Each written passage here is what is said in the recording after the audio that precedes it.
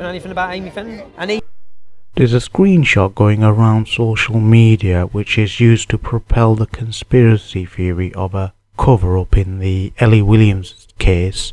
It features a couple of comments by Mo Rammy. He's alleged to be one of the accused by folks on social media. There's 5 named people who were accused by Ellie Williams according to her stepfather Ronnie Johnston. 3 are English and 2 are Asian. Mo Rammy's apparently one of those according to social media folk. Be very wary of people who are using this screenshot, as it's not only used to prop up the cover-up conspiracy theory, but it's being used in a campaign of hatred against a local journalist, Amy Fenton. For those who are gullible and emotional, remember, just this week a 19-year-old was cautioned for sending malicious communications to Amy Fenton. We've done a video on the abuse Amy Fenton has received, and we've outlined how utterly unfair it's been, that hate campaign that she's going through right now.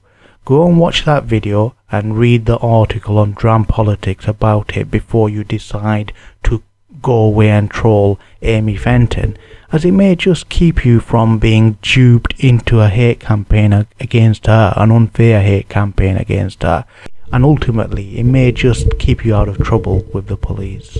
These are Mo Rammy's comments. If you don't believe me, we can ask Amy Fenton to do a poll in the mail. She'll do anything, as I have the paper in my pocket. Laughing emoji at the end. The other comment, I got all of it in my pocket. The police, media, the lot call me Pablo Escobar.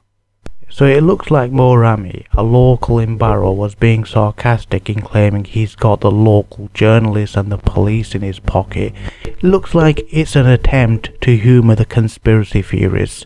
Of course, as Amy Fenton stated, this is awfully foolish on his part. It's being taken literally and as fact by some of the conspiracy theorists out there. It's just further cementing their conspiracy in their minds. Barrow, because I bought up his address and he's been arrested. And I've been arrested.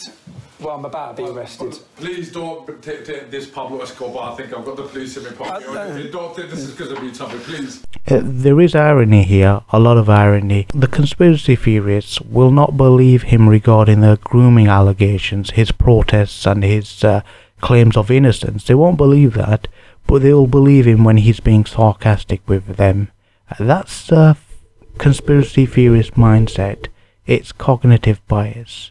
Miss Fenton, she did respond to the claim that she's in Mo Rammy's pocket by saying, "What a load of nonsense. Clearly these idiots don't understand the concept of sarcasm. I've written 3 stories in 12 years about Mo, but I've never even met him in person." Did you notice that? She said she has never met him in person. This is handy, as it scuppers the notion that she's in a relationship with him. So, I'm in Barrow. Actually, so I'm at now, I've gone to Mo Rammy's. He's another name that's been bandied about the town. Barrow, because I bought up his address. Looks like Mr. Robinson has met Mo Rammy more than Amy Fenton has. Not only this, Mr. Robinson was sympathetic to at least one of the accused, a man called Jordan. So we're about to visit a guy who accusations were made that he raped Ellie. He ended up being remanded, spent months and months in jail, and then he was cleared for a lack of evidence.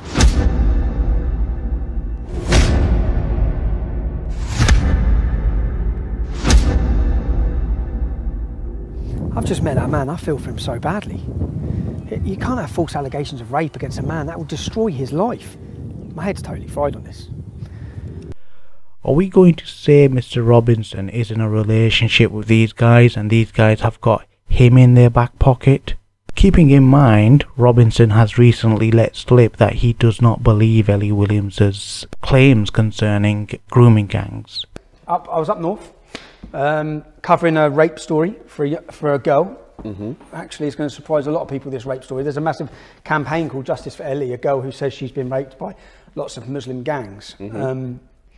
It's not actually the way I think the story goes, but I was investigating that. Someone spat in my face.